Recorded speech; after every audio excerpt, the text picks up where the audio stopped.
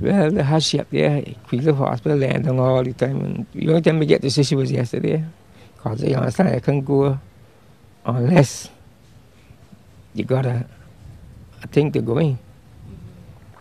So you saw her yesterday? Yeah. And she can talk.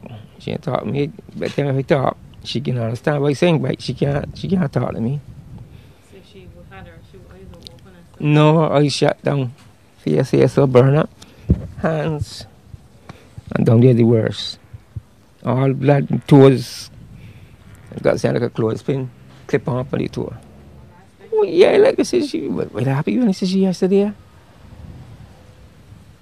All these different machines got their hook up petition, all kind of thing.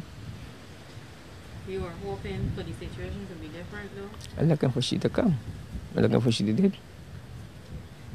You're looking for her to come.